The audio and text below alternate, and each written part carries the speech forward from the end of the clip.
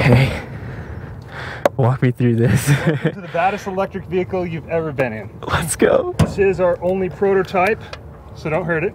Okay. We're gonna have some other opportunities for you to turn it up. This is just to give you a good taste of asphalt. We'll move to a gravel rally type application and then to like a desert application. We're gonna try out all the flavors. This is just the first one, so stay calm, cool, and collected and just enjoy yourself. Oh man. I don't know about the calm, but it's totally in control. It's a very easy car to operate. I want you to be accelerating hard, braking hard, feeling the platform of the car, changing direction. Then I'd like you to slide the car around. Gotcha. And then we'll move to the fun stick, the handbrake. Can you dig it? I'm digging it. Okay, man. Well, I'll go through the operational procedures with you right now. So if anything happens, electronic smokes comes out, anything like that, you've got the emergency shutdown right there. You shouldn't need to touch it for any reason. We have numerous kill switches on it. It meets the highest safety standards. You need to have your foot on the brake and you'll go from this P position and you'll just press D. Go accelerate relatively hard, brake relatively hard, get a good feel for the steering, and then we'll build up into driving a little bit harder after that. You got this, man. Thank you so much.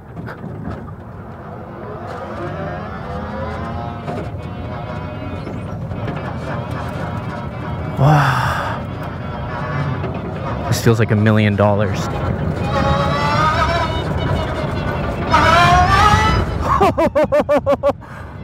No way. Whoa.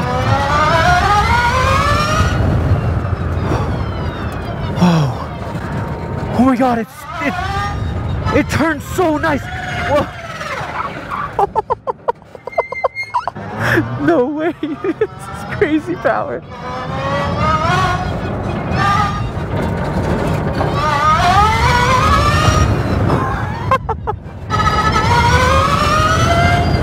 Wow, the throttling and the control on this is insane.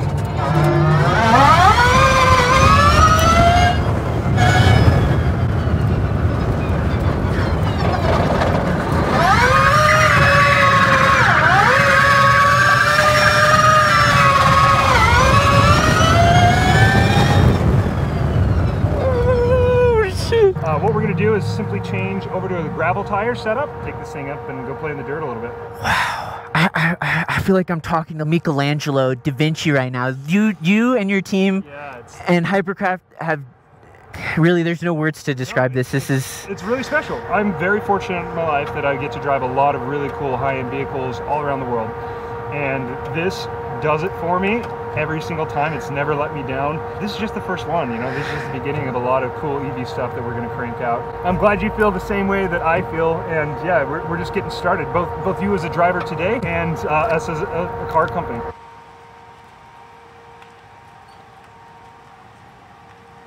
This is the meanest charger I've ever seen.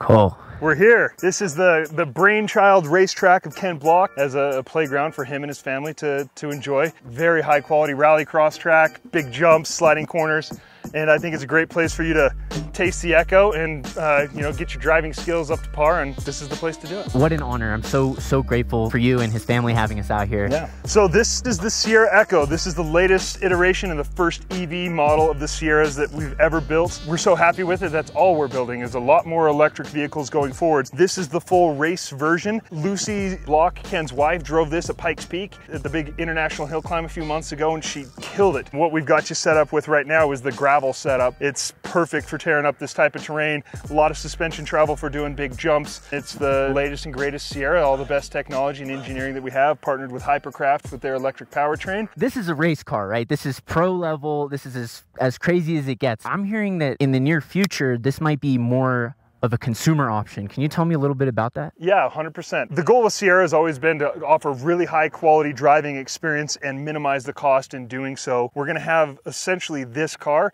at a $39,000 price tag. So very much consumer level car, very much in the realm of what people are paying for UTVs in the performance space today. It's something we've been working on for years to be able to get the price that low. We'll probably be losing money a little bit in the beginning as we first build those cars, but what we didn't do is compromise any quality or performance. So what you're gonna taste today is the highest level of performance that we have in an EV model. The base model, the base Echo, isn't gonna be far off from what you're gonna experience in this today. And we'll get you up here to the upper course and we're gonna send you airborne in this thing over this jump that you see here. I'm sure we're gonna get you some airtime. Sound all right? That sounds all right.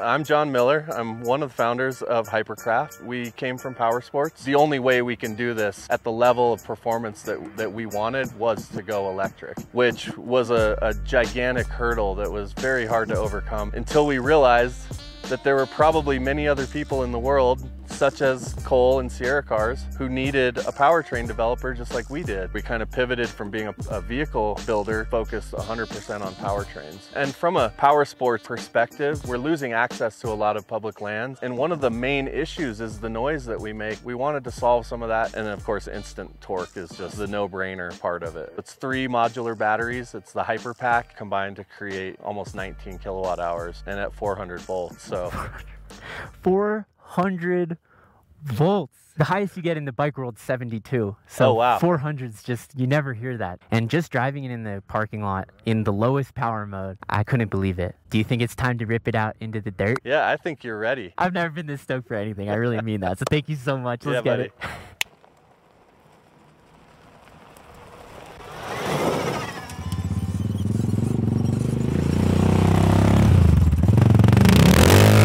Showtime, baby. The thing has more power than you could ever know what to do with it. So what I want to work on is not charging into the corner so fast, but getting good power exits. I want just a little bit of slip angle on it to slide on exit. I want you to really feel how much throttle does it take to maintain the slide and maintain that slip angle. Jump lesson will be round 2. Okay. Go get him, homie. Thank you so much.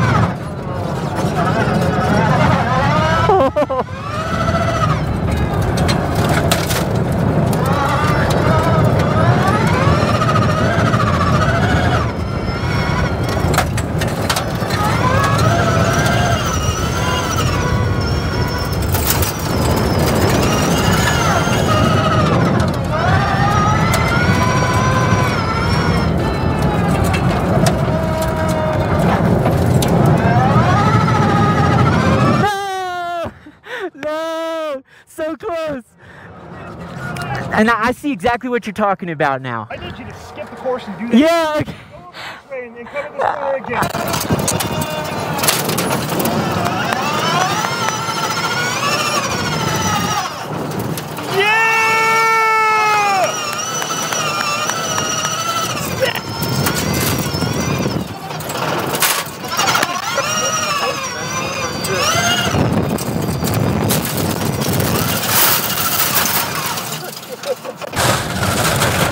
Oh shit. My God, I can't breathe.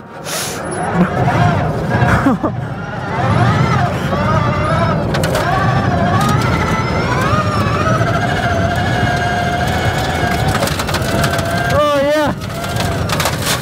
Yes. Oh, that was my best one yet. I got dirt in my mouth.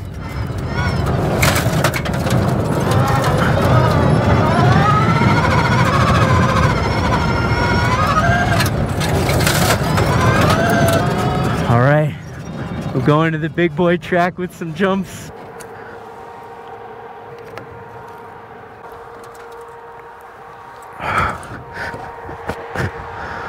Come on, come on. Now, Cole was talking about the Sierra Base, which is this car without the carbon fiber and a couple changes that most consumers can get themselves, is my new dream car. Let's take it to some jumps. Oh. Can I get a... So he's in a 700cc Sierra car. 36. 36.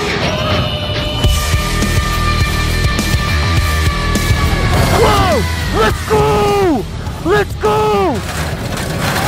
That was so sick! That was so cool! I can't even do the turn! That was awesome! I gotta do that again. I'm hitting this jump.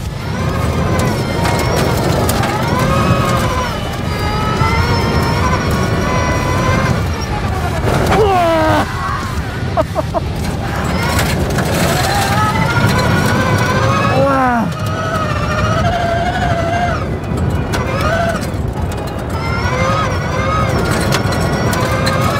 Getting the hang of this. Kind of.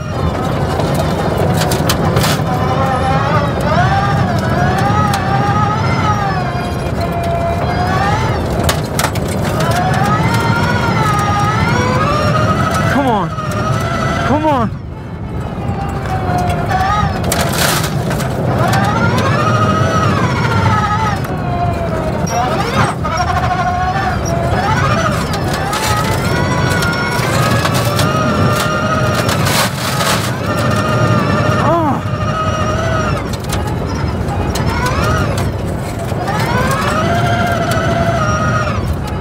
Here we go.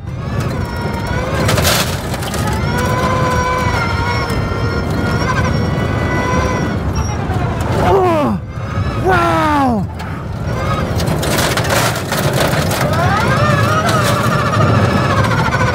I'm just barely staying on this track.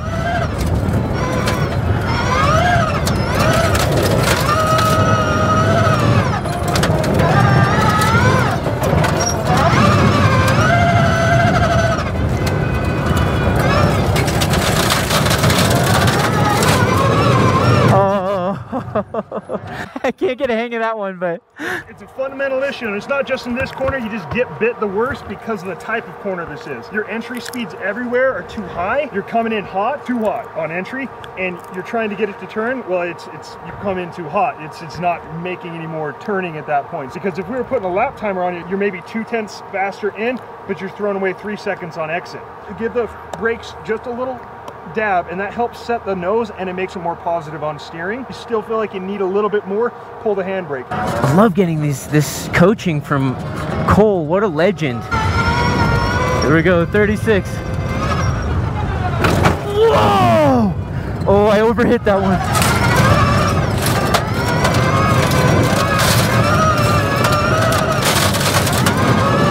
Let's go.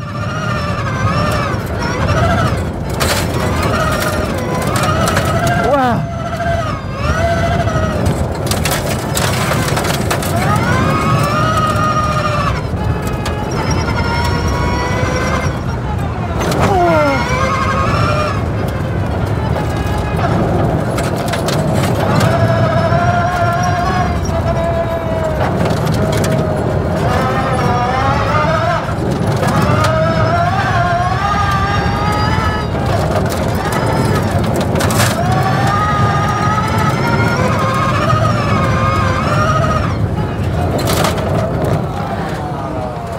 Was that better?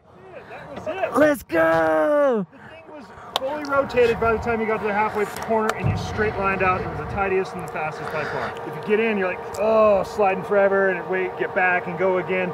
It's huge, huge time losses. Some of the fastest laps are not that fun to watch because they're not dramatic. You're not sliding around. It's just real tidy point squirt, especially on the dirt. So you can really have some dramatic driving that is extremely slow.